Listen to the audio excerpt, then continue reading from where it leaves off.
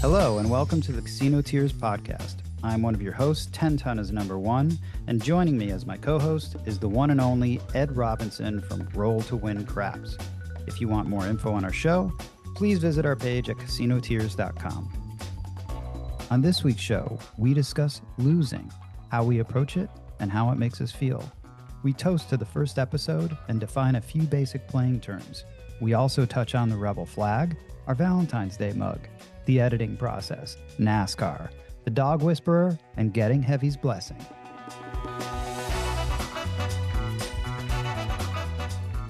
There you go, buddy. What are you drinking? Perrier? Listen, what am I drinking?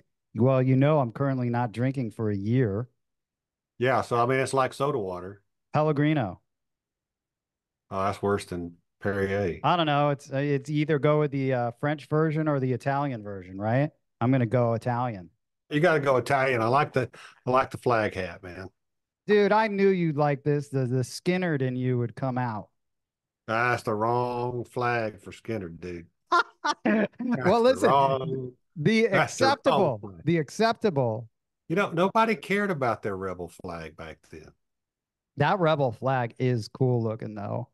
I mean, it is pretty cool looking, isn't it? Yeah, it's awesome. That thing's on the hood of the Dukes of Hazzard. It's on the roof. Oh, it's on the roof, not the hood? No, I gotta Google that. they call it the General Lee. Yeah. General And Lee. I mean, he was good at his job. I'm a Southerner, proud of it. Yeah. That's what's gonna make this podcast great. Ed, how are you feeling now that we I'm exhausted. I've done so much on it. I have worried and fretted over this so much. I'm mentally and physically drained. what are you talking about? By the way, cheers to you right now, because we have successfully published our first podcast to Apple today. My kids are jealous. Really? That's My great. sister's a little bit pissed. Other than that, everybody else is good. Why is she pissed? Because I had to tell that story about her last time. That's a good story. We'll make her, we'll give her more, we'll talk about her a little more probably. We'll bring her on as a guest someday. Yeah, let's bring her on. She could talk about young Ed, young gambling Ed. So Ed, what do you mean you were fretting about this? I've been working your ass to death trying to get this stuff done, dude. Yeah, as I mentioned before, I have the most impatient co-host ever. Aren't you glad? Hey, Ed, I don't Aren't you think, do glad? you realize how much work went into this in the past month just to get this? And it's not like a hack job. Like you'll know No. that's what's good. I try to make first impressions count, right? Yeah, yeah. The editing process. That was my first, that took 10 hours to do for people that aren't aware. Like if I'm not an editor, so I just had to dive in there. Thank God I had a good friend of mine named Joe. He runs the entire video department at at UCLA, does all the sports, he does all these sizzle reels Yeah. and he's like, it's cool. But he helped me. He's so good at this that he guided me while he was just on the phone. He's like, now you see this, now you see this, now you see this, not even looking at it. So he was a big reason why I was able to get this done. Website's good. The website's great. If the people haven't seen it, it's casinotears.com. And Ed, oh, you don't even know what I've done this afternoon. What? Get this. We're gonna have a limited edition Valentine's Day on-off mug. Wait till you see it, man. You better hurry because it's coming up quick. It looks sweet. Oh, dude, you're gonna love it because the on circle is a heart. I already love it. I'm already jealous. My phone's been blowing up all night. What's the feedback been? I mean, it's Uh, early, dude. We're fresh into this. Heavy gave you a big fat thumbs up. Heavy did? Yeah, he loved What? it. Oh, nice, dude. Then he scolded me for not remembering one of the main differences between where I play and where you live. Oh, what was it? Well, where you are, it's all 3, 4, 5 odds. Yeah. I mean, there's some places which are more. In Biloxi, They're all 10 times odds except for the IP, and they're 20. That's a big difference. You know what?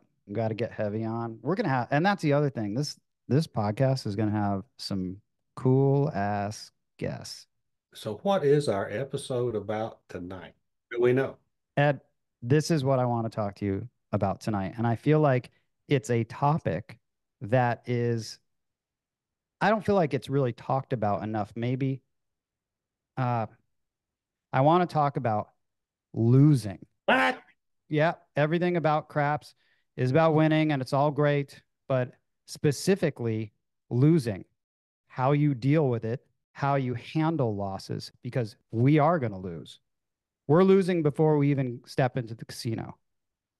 Well, it's a negative. It's a negative EV. We're not expected to win when we walk in the door. So if you do win, it's a shock to the system. Yeah. Yeah. Nice shot. I don't like losing. I do not roll. I do not roll to lose. I No, roll to win. and imagine if your podcast was called, hey, If my channel was called, come on, everybody, let's roll to lose. imagine if that was, and I was following this guy. Yeah, roll to lose. That would not be a good channel. No, it wouldn't. It is reality. We all lose. There's good losses and there's bad losses. Yeah, what's a good loss? A good loss is when you've had a drawdown and you make almost all that drawdown back and you decide, you know what, I'm cutting it right here. I'm walking away. That's a good loss. All right, explain the term So drawdown. let's just say you're down $600. Okay. And then you grind your way back. You use your smarts, you use your intellect and intuition to work back in a grinding fashion, low risk type of fashion, to grind back to within $100 or less of what you were down. That's a good time to just go ahead and walk. Oh yeah. I wouldn't even consider that. I mean, That's that's cool. really a win. I mean, That's a good loss. yeah, that's a solid loss. You're cool with that. You're cool with walking away. I mean, I walk away all the time. I walk away with $200 or $300 losses just so I don't have any more. I consider myself winning if I break even. I mean, it's a win. That's kind of the reality of it. I'm grateful to walk out of there. Make no mistake about this. This is a very dangerous game. I'm not doing the public service announcement, but this is a dangerous game and things can get out of hand quickly. Well, people chase losses. That's stupid. Don't do that. Every session stands on its own. So you don't want to blow tomorrow's bankroll trying to chase back losses tonight. That's a good point, and it's really tough to separate those, especially with losses. Sometimes it's tough to get those out of your head.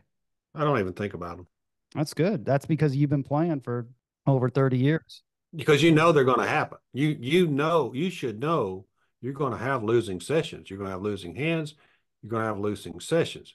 It's a matter of, do you have the wherewithal to walk away?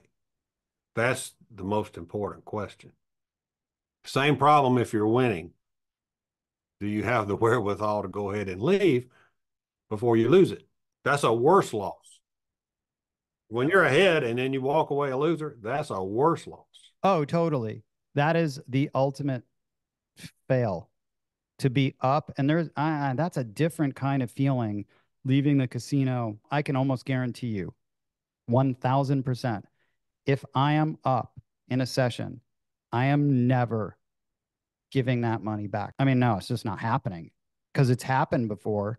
And you've been up, let's say I'm up 4 grand. And then all of a sudden I'm fucking down two, like a couple hours later. That's a $6 grand swing. That is massive. And that walk home, it's been the walks home for me that I remember. And I'm like, that is never happening to me again. And it won't. It just simply will not happen. When I get up, it's never going back to them being the casino. How competitive are you, Ed? in general. I'm a super competitive person. So when I lose, Pisses me off. But I'm usually mad at myself because this is really a game about yourself and you controlling yourself in the game. You can't control everything that happens in the game, but you can control yourself. You can control your reactions to winning and losing. And so I'm the kind of guy mentally that I do not expect to lose when I walk in. I do not expect to lose when I throw the dice. And I do not expect to throw a seven. that is confidence, ladies and gentlemen. But I know that I will throw a seven. Right. I know that it will happen. That's the mentality of the shooter. That's the mentality that one must have to go in and be A killer. the lion. Oh, dude, I got a story for you. You just reminded me Okay. of something. Okay. Fuck. All right. You got to interrupt mine. Yeah, Interrupt sorry, mine. dude. This is too good of a story. Listen, we'll come All right. back to that. Okay, random story. Caesar Milan. You ever hear that guy? The dog whisperer. He's been on TV. I guarantee you, almost everyone here probably has heard of Caesar Milan. He's the dog whisperer. Anyway, way back when, Is that like me? I'm the dice whisperer. you are the dice whisperer. You are actually. Way back when I was going on tour, I had this boxer. He was amazing. His name was Tony, right? But he was a little wild when I got him. I needed someone to watch him. So when I went on tour, I went to Caesars. I had a friend that actually worked there. I walked into like Caesars compound. And Ed, dude, I walked in there, I was scared because there were like 35 dogs and they were all badass, like killer dogs, aggressive dogs. I mean, I was scared. I'm dropping off my dog and he's like, walk through this. Go ahead, walk. And I'm like, shit, man, you're staring at all these dogs staring at you, pit bulls, big dogs. Anyway, I walked through there and I was hesitant. I was actually a little apprehensive. And then he was like, no, no, no, no, no. You don't walk through there like You that. got to walk through with confidence, dude. You got to be confident. You got to be the alpha dog when you walk through those dogs. Exactly. And listen, I got there. It was just like I was not expecting to be confronted by a pack of like dogs that are like in prison. So, but I learned a lot from that. And that's kind of that attitude that you have. You go in there. I have that same attitude now. When I go to the craps table, I'm going there to actually like beat this baby down. That's the only attitude you should go with, my opinion. I mean, a lot of people go to have fun and party and all that. I don't have a problem with that because I'm probably not going to be at the table when you are anyway. So, There you but go. then you're talking about losing. I mean, you lose sometimes just because you're stupid. I mean, you play stupid, or you're playing with other friends. I've had this happen in Biloxi a few months back, and I kept going. I think we ought to just get off this table. I think we ought to leave, and nobody wanted to leave. And dummy me would just hang around, and we all got killed. I actually do like when I have someone there because usually I will sometimes maybe tend to force it sometimes if I'm by myself, a little, maybe a hair too long. And usually if you're with someone else, I feel like they're not going to force it either. I feel like sometimes I get up a little earlier from a table with someone and just happy. Yeah, I like playing when you're playing with somebody who's kind of got the same attitude, but almost at the same time, you'll look at each other and you'll both go, "It's time to go." And if one does it, the others will go, "Yes, I agree." Even if they don't agree, they'll go ahead and say, "Yep, it's time to go." If one in the group is done, we're all done. Yeah, there's something to be said about that. It's like having like a designated driver almost. Yeah, a designated quitter. But not, I but tell, in a good I, way.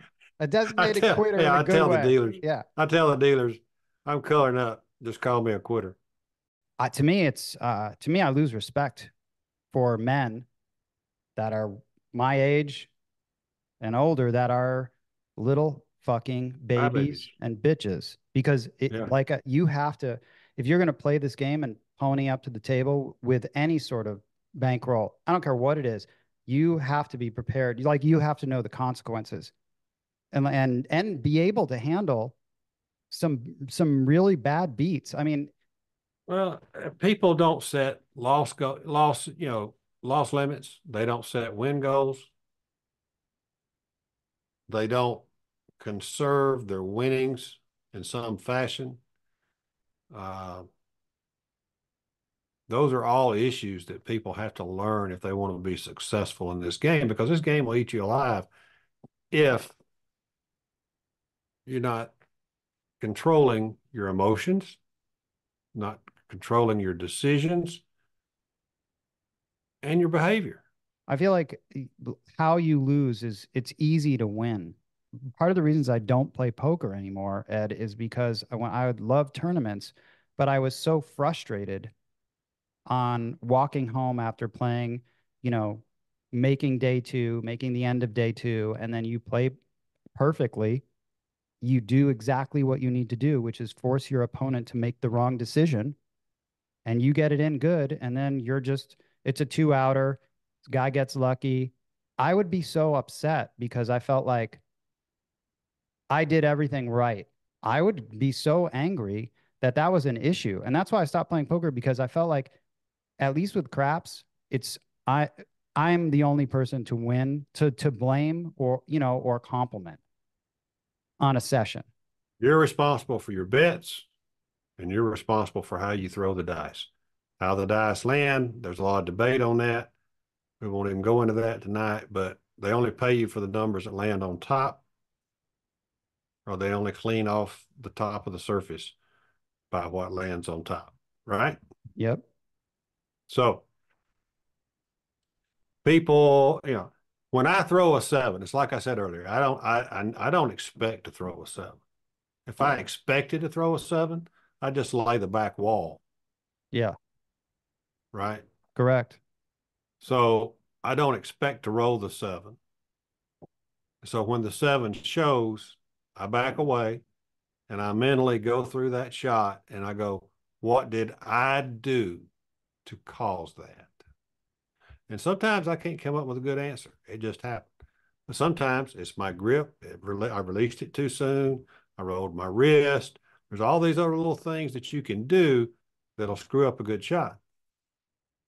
So I always blame myself for the seven, sometimes probably unfairly, but I don't get all upset and mad. I just kind of refocus and I play that toss in my mind. What did I just do that caused that? I missed my landing zone. Okay, dummy. Why did you miss your landing zone? You didn't concentrate. Whatever. You've got to, that's the way I approach it. That's the way I approach it. Ed, that's what I like about you. So you're not going, oh, you're not blaming the chip. You're blaming that the I dice don't hit. worry. You're blaming you yourself for Yeah. Yeah. Because if I hit a chip, it's my fault. I mean, exactly. it's not somebody put it in my way. It's that I let that chip interfere with my focus.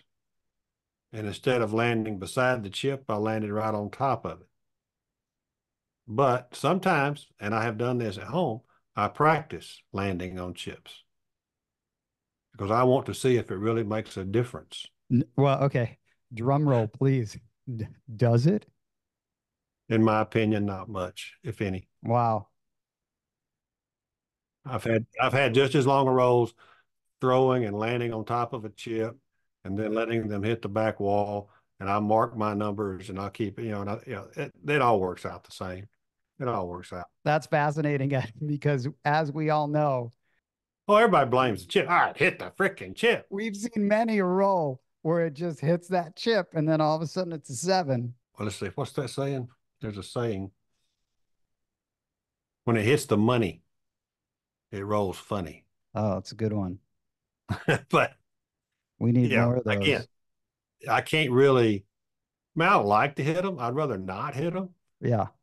for sure. But I think it's also important in your practice to set up chips in your way so that you can focus. And some of my really good rolls on my home table, just practicing and videos and all that kind of stuff, is when I've got chips in my way down there, it's making me focus to drop it right over the top of them or Nice. right in front of them. Drop shot. Have you witnessed any like serious crybabies when they lost? Have you witnessed any tantrums that are worth talking about? The ones that are,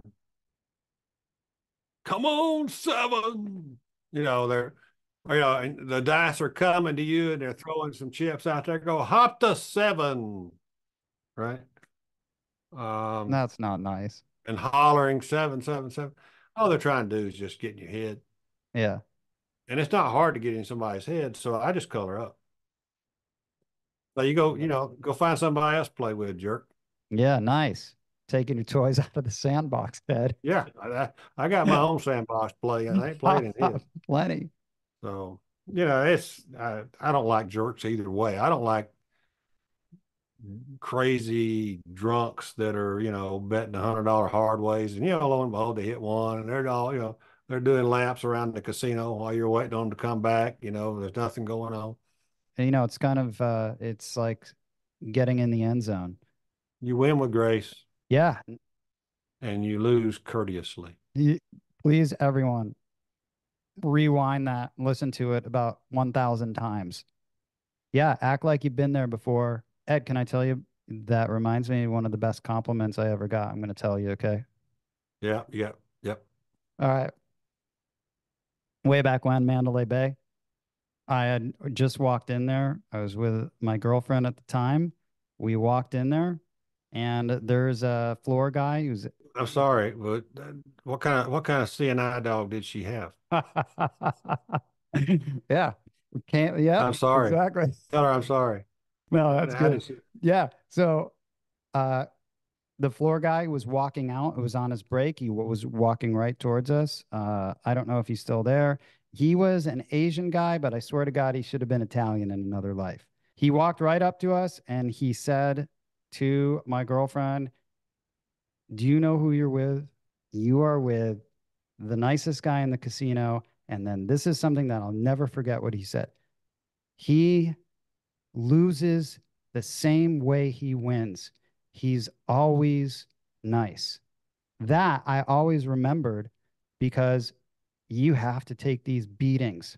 Like when you lose, it sucks, but you Oh have to yeah. take them with what you just said, with grace. I've never forgotten that. I actually thought that was one of the nicest things that people notice how you lose because there's a lot of sore losers and it's tough Especially to in your lose. town. It's Well, tough to everywhere. lose, man, at anything. It is tough, and especially if you're competitive. Yeah, but see, there's a difference between being competitive and being the person who's there who's got to win right now because they just bet their rent money. Oh man. I know that's a whole another can of worms. That that situation is not good. Oh, Ed, okay, listen. So this is what people don't know. So when I told you that we were going to have a vent line, I initially had a different name, like I had a different dial number for that instead of no seven. My first number that I bought was I'm a baby.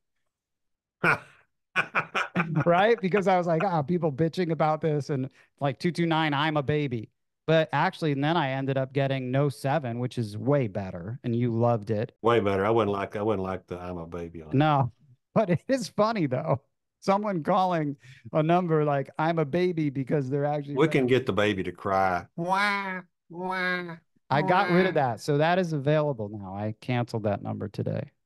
Good for you. You like the vent line. I can't wait for that. Thank you for advertising the show today on your channel. Oh, I'm looking forward to it. Like I said, I want them to vent about us. They can bitch about me or you or us, the show, something we said that they didn't like, or they can call us and give us a vent about some casino that ripped them off in their eyes, or a really nasty stick man, box man, whatever. Or preferably, we'd like to hear a few wins here and there too. Yeah, those are the best stories. So I got a lot of calls. A lot of these listeners, they're new. They're new to the craps world. They're coming in. That's a good thing about this podcast and where the platform we're on is that we're going to get not necessarily just all craps players. And I think the appeal is going to be wider to just gamblers in general. Right, right. Two of these guys in particular, they come from like a poker playing background and a slot playing background, or they identify as poker players and slot players. So they had a good suggestion, Ed, and I think it's really smart that we sometimes take it for granted how advanced we are or how long we've been playing, that we throw out terms that a lot of these players are like, well, what does this mean? I wish you would have said, what's this mean? What's this mean? And what's this mean? So maybe sometimes after, and hopefully a lot of the old guys here or people that listen to won't mind, but if we quickly like touch on a couple terms, just so that people are learning. Yeah, because it is a when you walk up to the craps table for the first time and you're just kind of standing there staring and watching, it's kind of Intimidating. it is very intimidating for the first time. So, so we can do that. We can go over terms. Dude, I got a couple. I wrote down four. Okay. These are the easy ones. And then two from this episode that I know for sure. Three. Okay. First one, and this is what they brought up. And then when we were talking about position. So stick left one, stick right one. It's so simple. Well, you got the stick man. They're carrying a stick. They're the ones that rake the dice. They're in control of the center of the table. In fact, they're the boss of the table, actually, when they have the stick. They're the ones that rake the dice to the shooter. So when you say stick left, you're talking about the left side of the stick person. Stick left one would be the first slot right beside the stick. Stick left two is the second slot, third, so on. Stick right, same thing, just the other side, right side of the stick. There's always confusion about the corners. But so as you go from left to right from the stick, those are what we call the hook when it makes the bend towards the flat. Yeah, it's cool, man. Saying you're on the hook. I'm Yeah, on the because hook. I It's shoot, I always shoot. cool. I used to have to shoot from the hook when we shot in groups. Uh, you shoot from the hook, then you got straight out, which is just the straight end of the tables, and then it goes over there close to where one of the dealers is You know what I standing, but call that? probably the Uh, wrong thing. base. No, Yep. I guarantee you it's called base. nope. Okay. We Called the well, turn. It's yeah, oh, called the you turn. really? I call it Yeah. base. No, Right but next to I don't care base. what you call it. It's really called the turn. The turn is where it turns to the other direction. Yeah, that would make sense. I don't know. I've always I had a dealer tell me that that was next to base. Well, you can be next to his base, but it's still the turn. Hook, straight out, turn. I have heard it called base, but I think the official term is the turn. All right, we'll call it turn. So that's it about position. The other was drawdown, drop shot, and lay the back wall. Those are complicated terms. I mean, in the simplest way, how would you define drawdown? Because you were talking about that tonight. You talking about drawdown of your bankroll? Yeah. Okay. Well, if you buy in with, let's just say you buy in with $500 and suddenly you've only got 300 in your rack, then you've got a drawdown of 200. You've got a drawdown and you've got to get back to even before you can make a profit. That's a cool term. Drop shot. Yep. Drop shot is where you're tossing the dice with kind of a high arc and you have to be careful. You can't throw them above the stick man's eyes. And that's to protect the house and the other shooters. Okay. Every person has a job when the dice are moving and when the dice are out and when the dice, every person has a job. And the stick man has got to follow the dice. And so they're not supposed to be above his eyes. So you're trying to drop it with very little spin, very close to the wall. Just drop it right into the pocket. Nice, dude. Nice. Okay. Next question was, and this is going to be tough, man. Lay the back wall. Lay the back wall is easy. Okay. Lay the back wall, for example, you could lay all the numbers. You could, in other words, you're going to bet that you're going to throw a 7 before you throw any of those numbers on the boxes up there 4, 5, 6, 8, 9, or 10.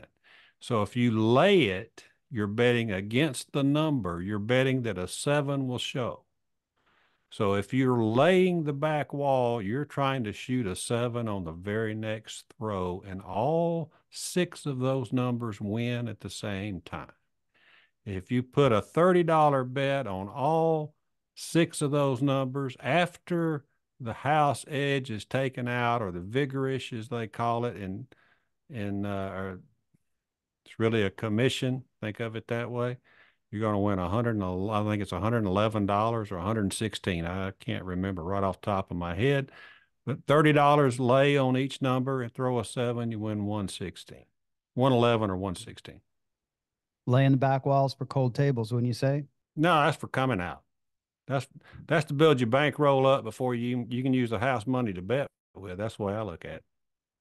The only time I'm going to lay the back wall is when I'm shooting on the come out and I'm trying to throw a 7. That way I can win house money. I win $111. Then I can bet 110 on the inside numbers with house money. And I had never touched my money. I'm never trying to throw a 7 on the come out, but that's another story.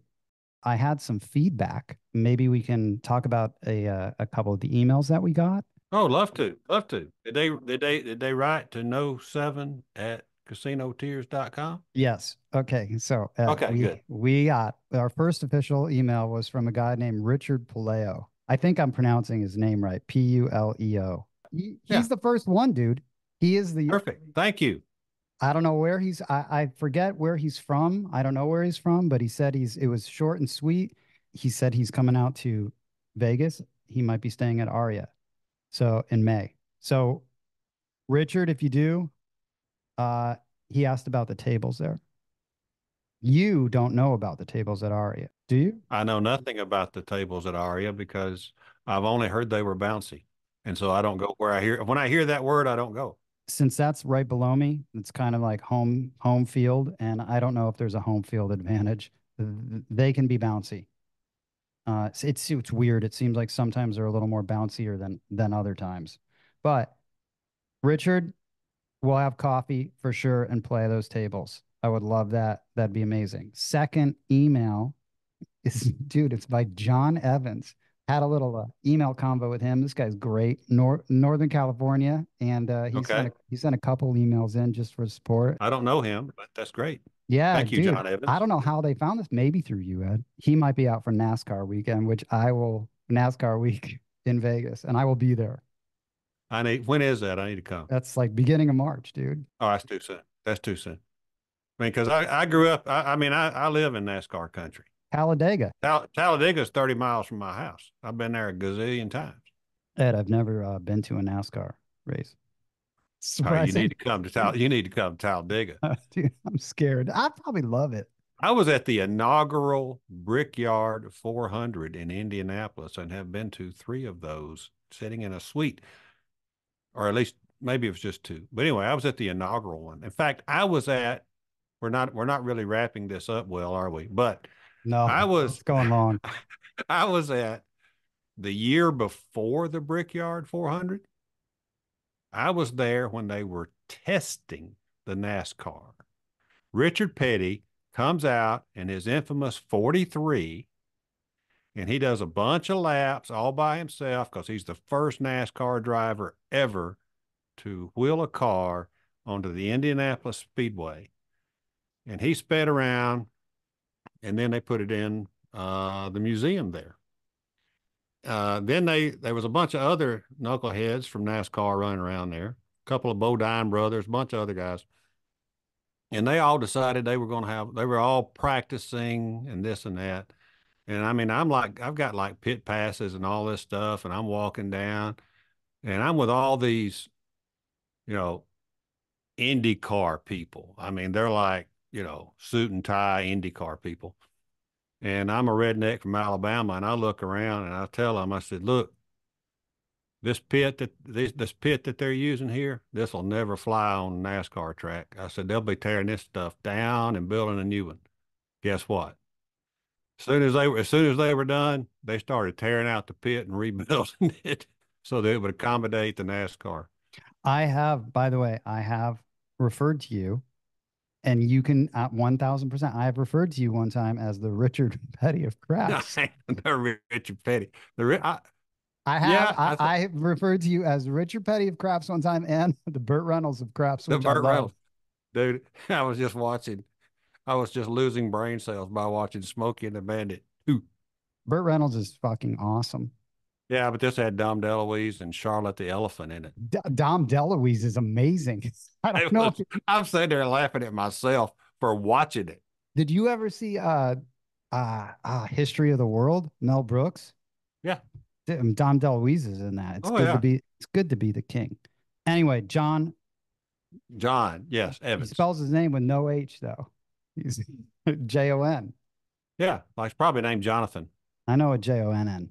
That's a very, very, very busy weekend. I mean, you got to be a diehard NASCAR fan to want to go hang out in that crowd at Vegas. That's the great thing about Vegas, man. It's like rodeo, NASCAR, everyone's out here all the time. There's always something new going on. Well, I appreciate those people writing to you and letting us know that they listened. I really do. Yeah, I wrote them back. I'm always gonna write back anyone that writes. Oh, absolutely. Yeah. Okay, so listen, Ed, let's wrap this episode up. It's a little glimpse into the future. Next week's show, I'm so excited about it, dude. I really am. It's going to be one of the most exciting shows for me just because it's the thing that makes me laugh the most, and that is all of the handles. It'll take days to go over the handles. We've already mentioned, in a couple episodes, we've already mentioned Heavy, Happy Van Winkle, Mudslide Mac, all of these great names, and there's tons of them. There's old school names, there's new school names, there's so many of them. Absolutely. That's coming up. I can't wait to talk about that. And then we're going to talk about your upcoming trip. We can't mention that right now. No, we'll do that on the next show. We hope you enjoyed this podcast and will tell all of your fellow craps playing friends about it. Please follow Casino Tears on Apple Podcast, Spotify, or your favorite podcast app. If you like the show, please rate it 5 stars and leave a review. The best and most fun way to contact us would be to call and leave a message on our official Casino Tears vent line, 229-07. You can also email us at no7@casinotears.com. New episodes drop weekly every Tuesday. And lastly, to help support this podcast, you can visit our Patreon at patreon.com/casinotears. On behalf of Roll to Win Craps from Alabama and 10 Ton is #1 from Las Vegas, thanks for listening.